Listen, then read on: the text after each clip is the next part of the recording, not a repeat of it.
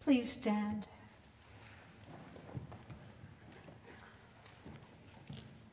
Friends in Christ, in this Lenten season, we have heard our Lord's call to struggle against sin, death, and the devil, all that keeps us from loving God and loving each other.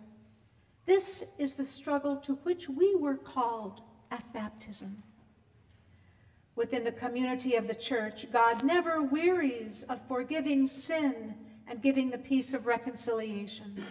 On this night, let us confess our sin against God and our neighbor and enter the celebration of the great 3 days reconciled with God and with one another.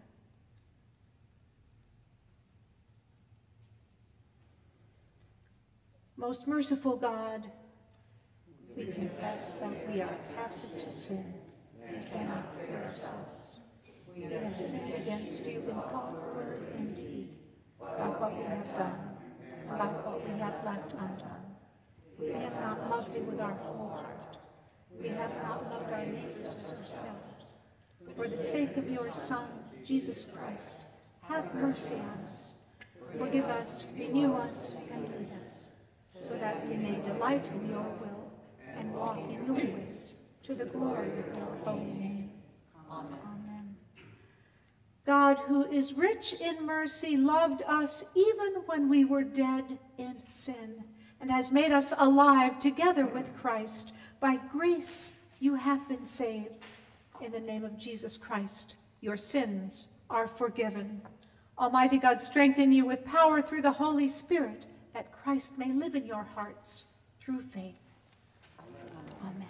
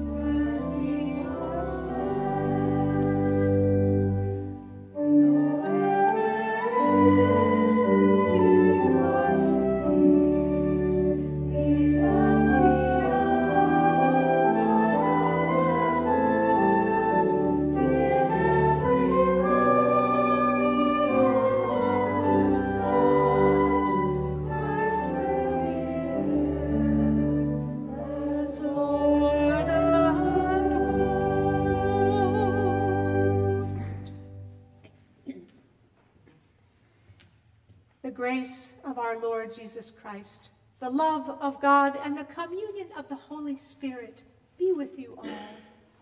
And also with you. Let us pray. Eternal God, in the sharing of a meal, your Son established a new covenant for all people, and in the washing of feet, he showed us the dignity of service. Grant that by the power of your Holy Spirit, these signs of our life in faith may speak again to our hearts, feed our spirits, and refresh our bodies through Jesus Christ, our Savior and Lord, who lives and reigns with you and the Holy Spirit, one God, now and forever. Amen. Please be seated. The first reading is from Exodus chapter 12, verses 1 to 14, the story of the Passover. The Lord said to Moses and Aaron in the land of Egypt, "This month shall mark for you the beginning of months. It shall be the first month of the year for you. Tell the whole congregation of Israel that on the 10th of this month they are to take a lamb for each family, a lamb for each household. If a household is too small for a whole lamb, it shall join its closest neighbor in obtaining one. The lamb shall be divided in proportion to the number of people who eat of it. Your lamb shall be without blemish, a year-old male. You may take it from the sheep or from the goats. You shall keep it until the 14th day of this month. Then the whole assembled congregation of Israel shall slaughter it at the twilight. They shall take some of the blood and put it on 2 doorposts and the lintel of the houses in which they eat it. They shall eat the lamb that same night. They shall eat it roasted over the fire with unleavened bread and bitter herbs. Do not eat any of it raw or boiled in water, but roasted over the fire with its head, legs, and inner organs. You shall let none of it remain until the morning. Anything that remains until the morning, you shall burn. This is how you shall eat it: your loins girded, your sandals on your feet, and your staff in your hand, and you shall eat it hurriedly. It is the Passover of the Lord, for I will pass through the land of Egypt that night, and I will strike down every firstborn in the land of Egypt, both human beings and animals. On all the gods of Egypt I will execute judgments. I am the Lord.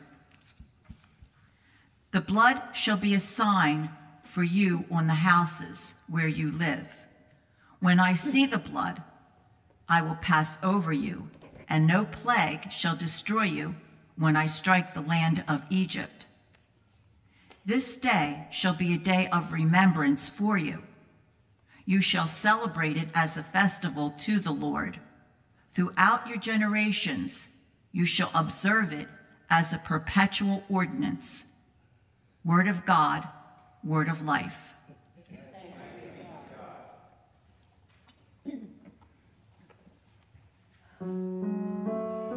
I will lift the cup of salvation and call upon the name of the Lord. I will lift the cup of salvation and call upon the name of the Lord. I love the Lord who has heard my voice and listened to my supplication. For the Lord has given victory whenever I could. How shall I repay the Lord for all the good things God has done for me? I will lift the cup of salvation and call on the name of the Lord. I will lift the cup of salvation and call upon the name of the Lord. I will fulfill my vows presence of all God's people. Precious in your sight, O Lord, is the death of your servants. O Lord, truly I am your servant. I am your servant, the child of your handmaid. You have freed me from my bonds. I will offer the sacrifice of thanksgiving and call upon the name of the Lord. I will fulfill my vows to the Lord in the presence of all God's people, in the courts of the Lord's house, in the midst of you, O Jerusalem. I will lift the cup of salvation and call upon the name of the Lord.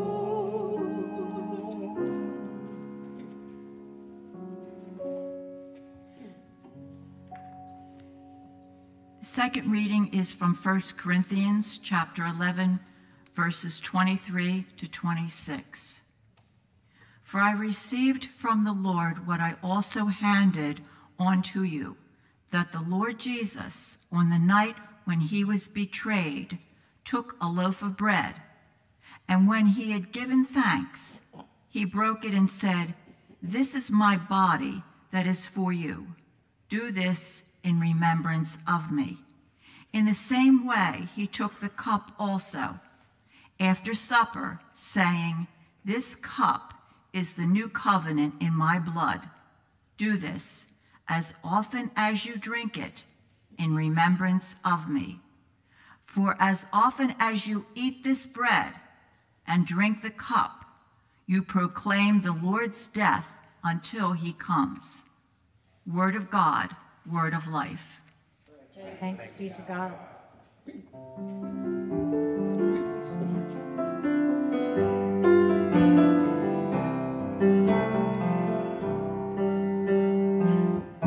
Change my heart, O God, make it ever true.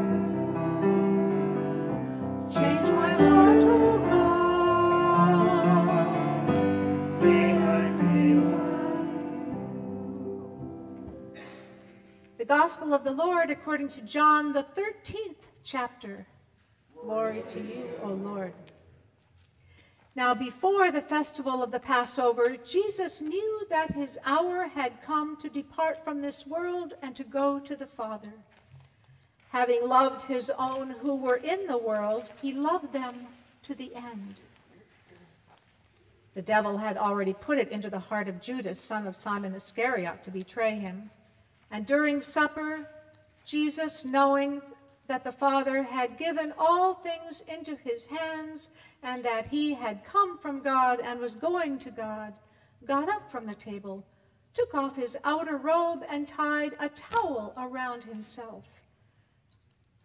Then he poured water into a basin and began to wash the disciples' feet and to wipe them with the towel that was tied around him.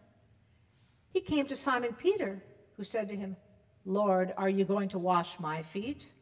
Jesus answered, "You do not know now what I am doing, but later you will understand." Peter said to him, "You will never wash my feet." Jesus answered, "Unless I wash you, you have no share with me." Simon Peter said to him, "Lord, not my feet, but also my hands and my head." Jesus said to him, "One who has bathed does not need to wash except for the feet, but is entirely clean. And you are clean, though not all of you." For he knew who was to betray him. For this reason he said, "Not all of you are clean." After he had washed their feet, had put on his robe, and had returned to the table, he said to them, "Do you know what I have done for you? You call me teacher and Lord, and you are right, for that is what I am. So if I, your Lord and teacher, have washed your feet, you also ought to wash one another's feet. For I have set you an example that you should do as I have done to you. Very truly I tell you, servants are not greater than their master, nor are messengers greater than the one who sent them. If you know these things, you are blessed if you do them. Now the Son of Man has been glorified, and God has been glorified in him.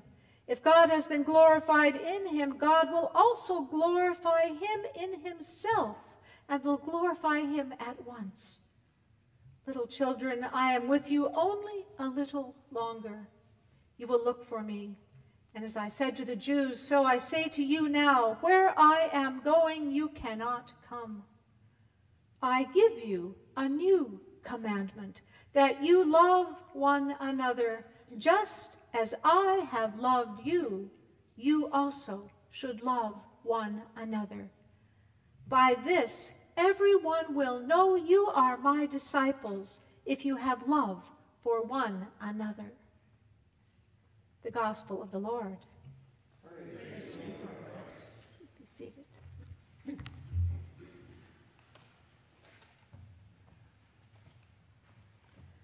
The simplest of means: water, a towel, to demonstrate not what he was, but who he was.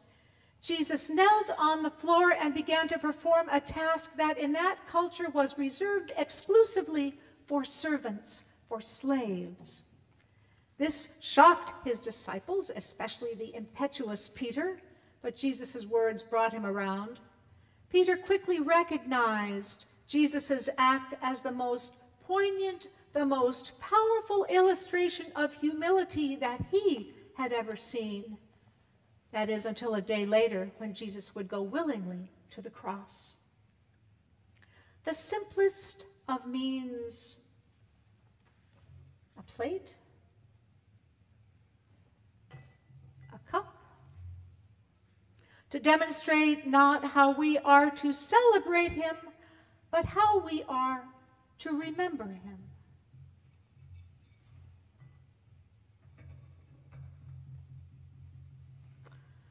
Not through a miracle, not by fasting, not with a wall plaque or a piece of jewelry or a painting or even an icon, which is why we have no depictions of Jesus in our sanctuary, but with a meal, and not just any meal, but the simplest of meals: bread and wine, ordinary eating and drinking. By this we are to remember him as one who bent low so that we with him may be lifted out of our desolation, to remember him as one who entered into the darkness of our lives to assure us that nothing can separate us from the love of God. Darkness, desolation. Jesus knew what it was to inhabit the night country. At this meal shared in love, he knew what was coming: betrayal, a mock trial, justice denied, and a gruesome death from which at the 11th hour, in the fullness of his humanity, he begged his Father to save him. But it could not be, because sin and grace had to meet on the cross, just as they did in this seemingly simple meal that we heard about. Seemingly, because what our lectionary skips over in tonight's reading is that actual moment when Satan entered into Judas. This moment is critical because it provides an additional dimension to our remembering of that night. We are to remember the act of love Jesus performed for everyone present at that table. As Jesus kneels on the hard floor with the towel wrapped around him, he knows what Judas is about to do. He is aware that Satan has entered in, and yet Judas receives the same expression of love as do the other disciples. Jesus washes his feet. Jesus gives him bread. Jesus gives him the cup, the bread of his body, the cup of salvation, for Judas as well as for the others. And then Jesus gives the commandment, the mandatum, the mandate, which is where we get the word Maundy, that this is how we also should love. Friends, how hard is this when you think about it? We may like the idea, but do we practice it? To love those who are out to get us? To embrace those who are trying to bring us down? In this, I have failed spectacularly. In my first call, the matron of the congregation had it in for me from the beginning. She not only talked behind my back, she disparaged me right in front of other people, especially at the coffee hour where everyone gathered after worship. She was a lone voice, but a loud one. One time she sat in my office, shook her finger at me for 45 minutes while she accused me of being a perfectionist. Guilty as charged. And I'm still working on that. Later that same week, I shared this very difficult experience with my spiritual director. He said, "You need to pray for her. Imagine her sitting in front of you, bathed in light." I couldn't do it. In the effort to do this, I broke down and wept. I did not have the resources to love as Jesus calls us to love, and I'm still working on that too. How do we fail to carry out Jesus' commandment? We are happy enough to wash feet and break bread of those who look familiar to us, who talk, think, look, and act like us. But it doesn't seem to bother us that we exclude those who don't fit our narrow image of family due to race, ethnicity, disability, gender, age, sexuality, status, or lifestyle. Here's the remedy, though. If you are fortunate enough to be walking out on the street and encounter a person who seems to be homeless, for goodness sake, go up and talk to them. If you don't know what to say, just ask, "Where are you staying?" It'll be interesting, and prepare yourself because you don't want to flinch in front of them. If you are blessed enough to be sharing a meal with people from walks of life other than yours, for goodness sake, go and sit with them. If someone crosses the threshold of our sanctuary who doesn't fit the mold, for goodness sake, tell them how glad you are that they have come, and find out a little something about them. And be sure to tell me. Not to do these things makes people feel excluded and unwelcome, and I know that's not who we are. And even so, we struggle. So where is our hope? The point of the great liturgical drama of Holy Week that we're entering into is that each of us is called through these 3 days to be transformed. Year after year, as we reenact these same rituals, we are invited to play all the roles.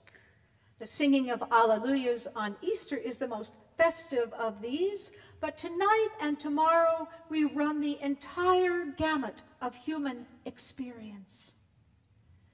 Tonight we allow ourselves to receive acts of unconditional love, and then to be commanded to live these out in our lives. But then as we near the end of tonight's liturgy, the screen on which this tender scene is projected is suddenly yanked up to reveal darkness. Where are the sets? Where are the lights? Gone.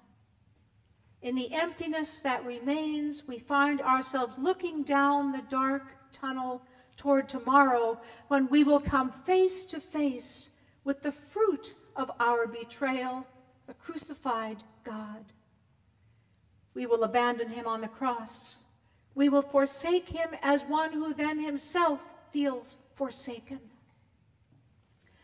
This is the journey of our own souls, from the fear-filled failure to love well, to the betrayal of those dearest to us in the futile effort to save ourselves. This is what Jesus means when he says that those who save their life will lose it.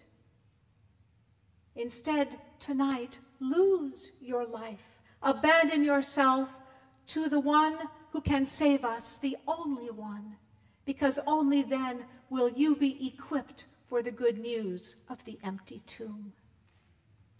Amen.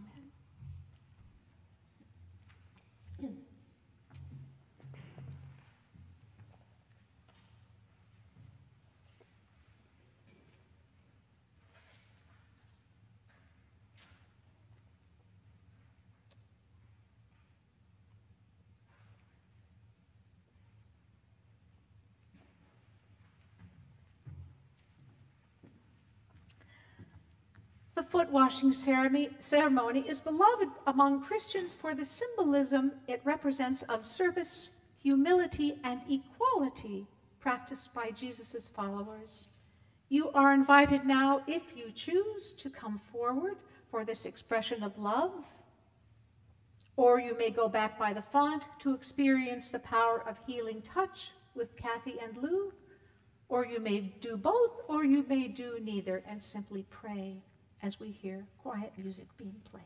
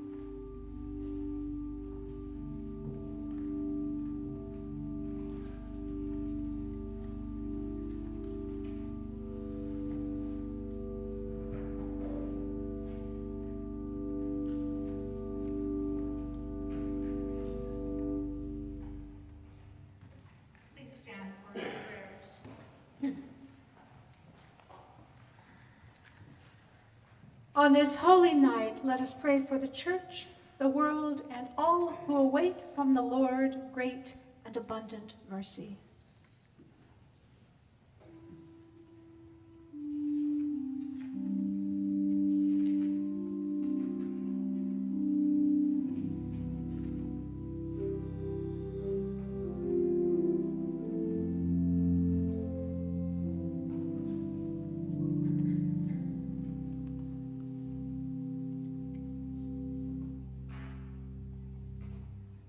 By the cross of Christ, mend the brokenness of your church. Where there is division, grant healing. Where there is fracture, grant unity. Where there is indifference, grant passion.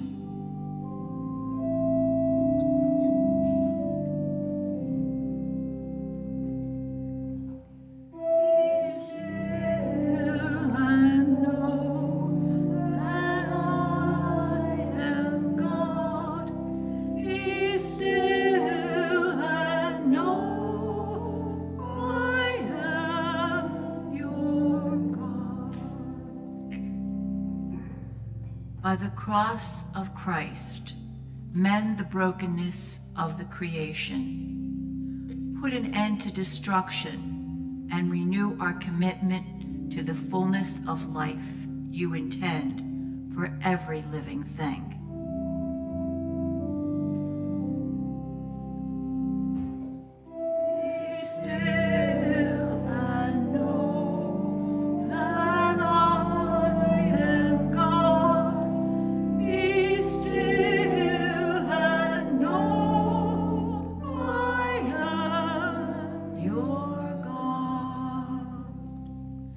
By the cross of Christ, mend the brokenness of human family. Bring understanding and a spirit of cooperation to the nations and communities in conflict. Dissolve distrust into understanding and transform disregard into profound care for one another.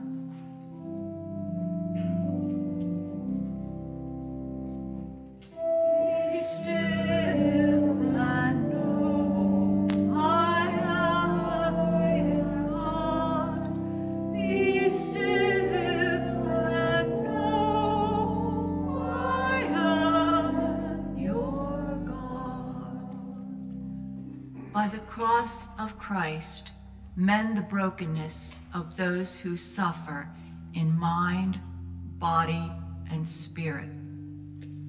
Feed those who hunger. Give shelter to those without a home. Heal the sick and grant resting to the dying.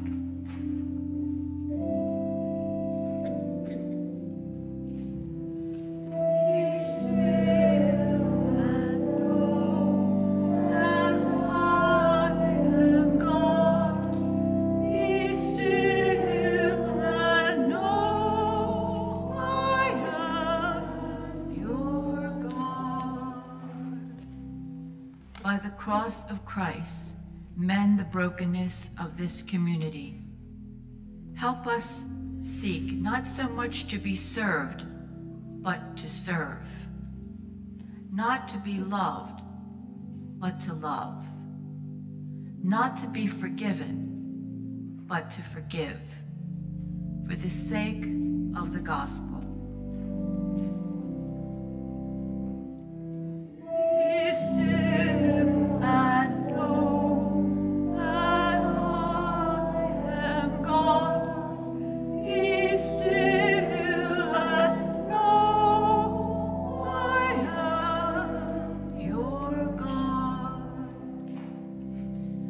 By the cross of Christ, mend the brokenness within us.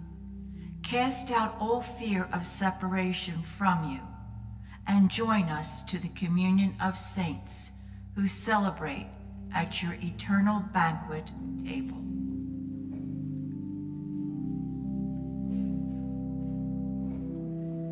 Be still and know I am your God. Be still.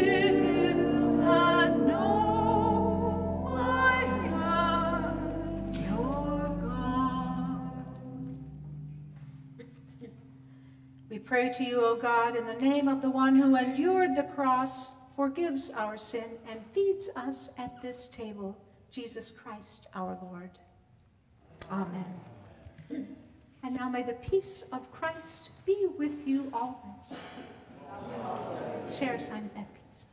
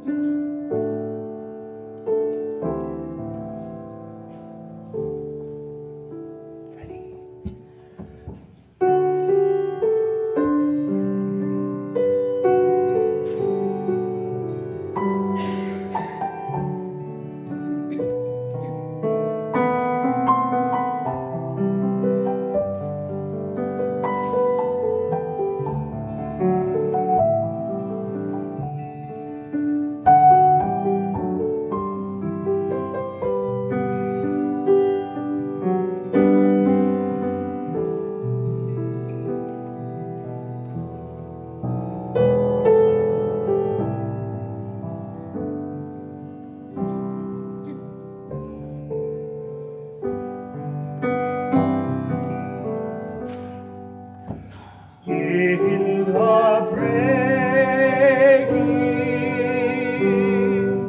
of the bread, we have known him, we have been fed.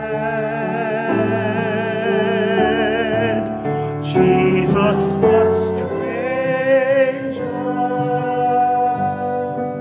Jesus the Lord,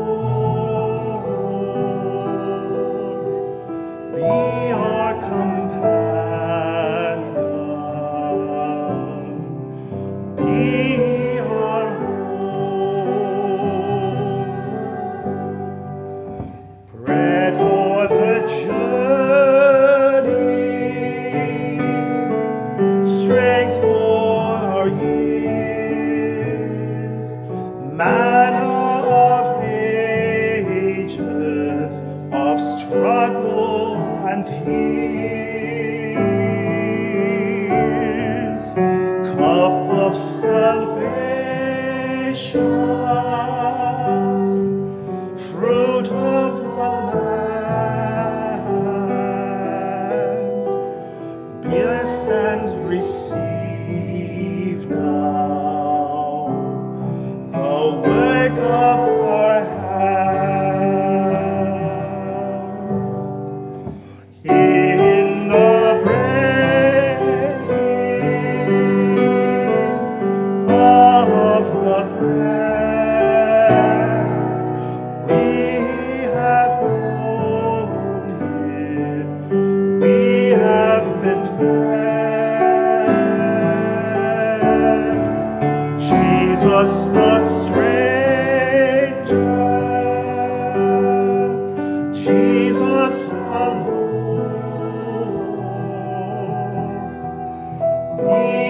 companion, be our hope. Bread of the promise, people of hope, wine of compassion, life for the world,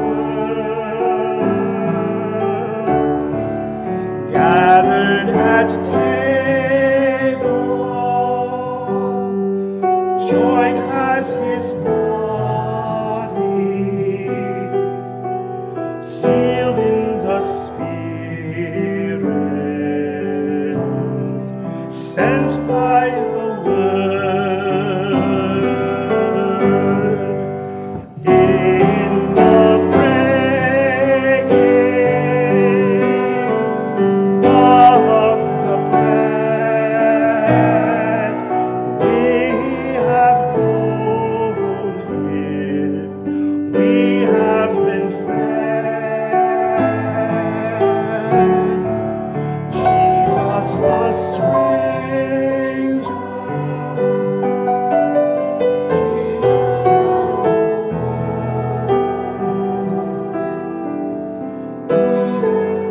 companion, be our hope.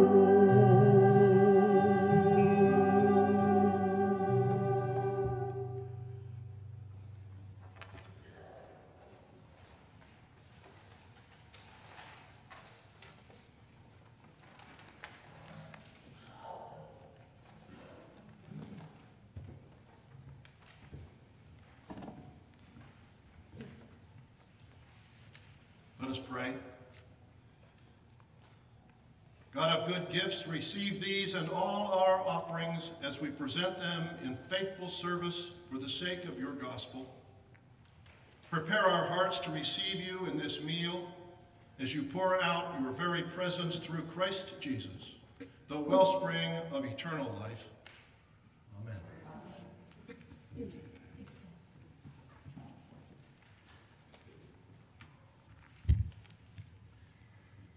The Lord be with you. And also with you. Lift up your hearts. We lift them to the Lord. Let us give thanks to the Lord our God. It is right to give God thanks and praise. It is indeed right, our duty and our joy, that we should at all times and in all places give thanks and praise to you, Almighty and merciful God, through our Savior Jesus Christ, whose suffering and death gave salvation to all. You gather your people around the tree of the cross, transforming death into life, and so with all the choirs of angels, with the church on earth and the hosts of heaven, we praise your name and join their unending hymn. Holy, holy, holy, the God of might and mercy, your glory fills all heaven and earth. You are holy God. Blessed be the Savior, the one who comes in your name. Hosanna in the highest. You are holy God. Blessed are you, O God of the universe. Your mercy is everlasting, and your faithfulness endures from age to age. Praise to you for creating the heavens and the earth. Praise to you for saving the earth from the waters of the flood. Praise to you for bringing the Israelites safely through the sea. Praise to you for leading your people through the wilderness to the land of milk and honey. Praise to you for the words and deeds of Jesus, your anointed one. Praise to you for the death and resurrection of Christ. Praise to you for your Spirit poured out on all nations. On the night in which he was betrayed, our Lord Jesus took bread, gave thanks, broke it, and gave it to the disciples, saying, "Take and eat. This is my body given for you. Do this for the remembrance of me." At that same meal, he took the cup, blessed it, and gave it to them, saying, "This cup is the new covenant in my blood, shed for you and for all people for the forgiveness of sin. Do this for the remembrance of me." For as often as we eat of this bread and drink of this cup, we proclaim the Lord's death until he comes. Christ has died. Christ is risen. Christ will come again. Gathered into one by the Holy Spirit, let us pray as Jesus has taught us. Our Father, who art in heaven, hallowed be thy name. Thy kingdom come, thy will be done, on earth as it is in heaven. Give us this day our daily bread, and forgive us our trespasses, as we forgive those who trespass against us. And lead us not into temptation, but deliver us from evil. For thine is the kingdom, and the power, and the glory, forever and ever. Amen. Come and receive Jesus, our strength in the wilderness.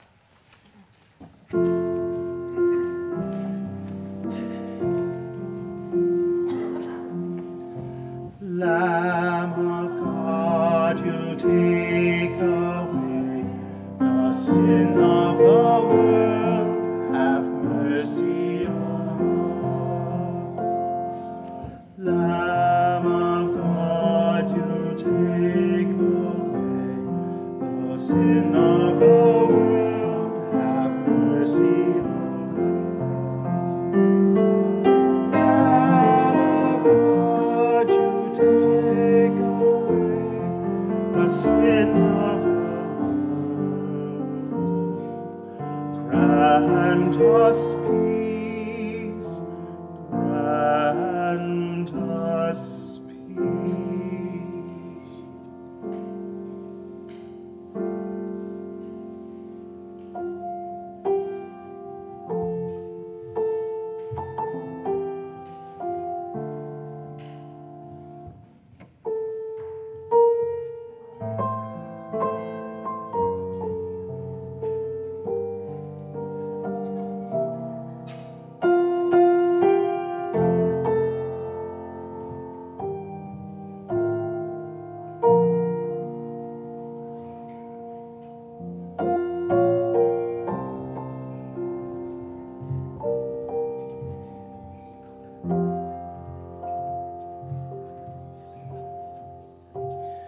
Here is bread for the hungry soul.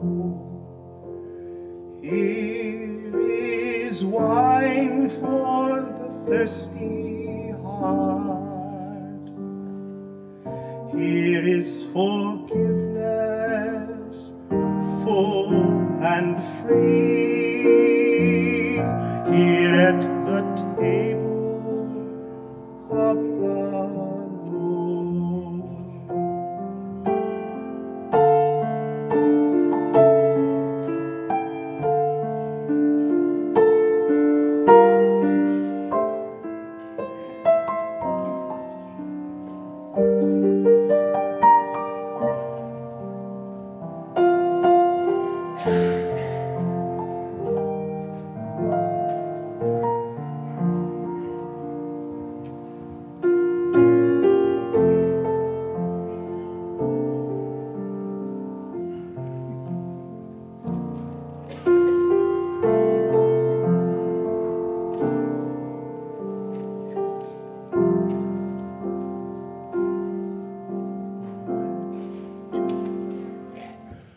Here is bread for the hungry soul. Here is wine for the thirsty heart.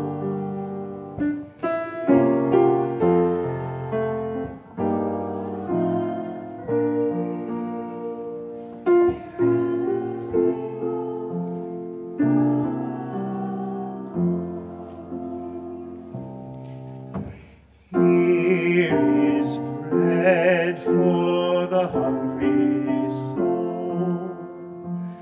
Here is wine for the thirsty heart. Here is forgiveness full and free. And the table of Given the body of Christ, given for you. Christ, shed for you. On my keys.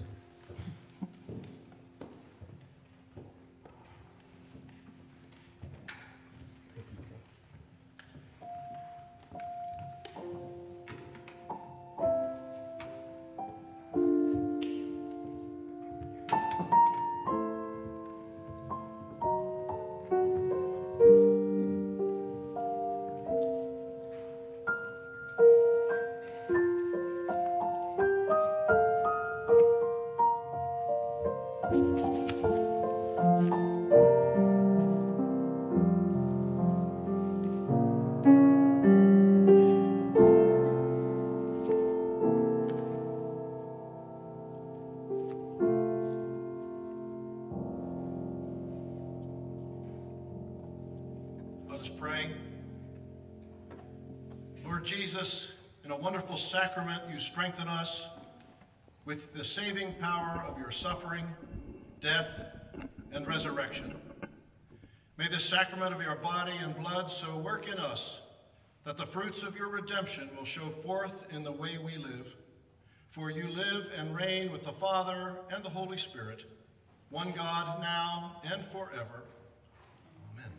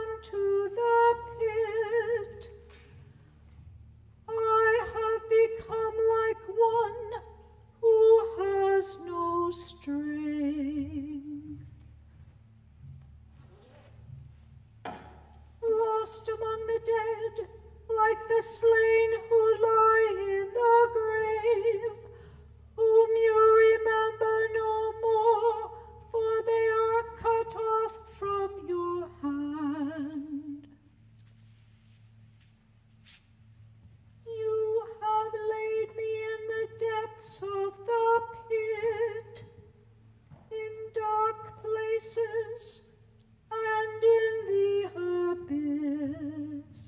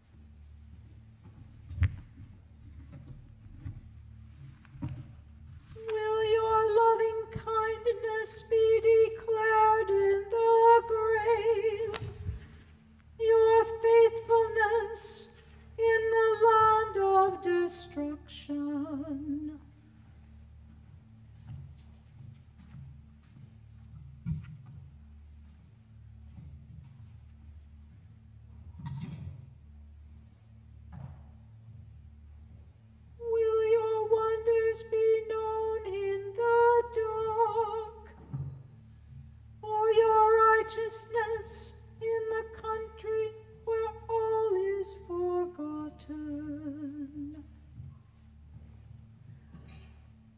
But as for me, O Lord, I cry to you for help. In the morning my prayer comes before you.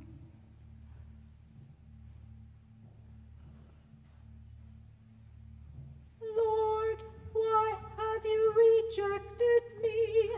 Why have you hidden your face from me?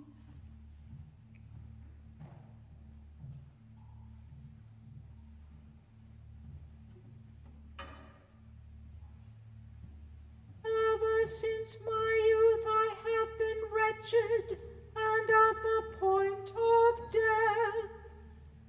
I have borne your terrors and am helpless. Your blazing anger has swept over me. Your terrors have destroyed me.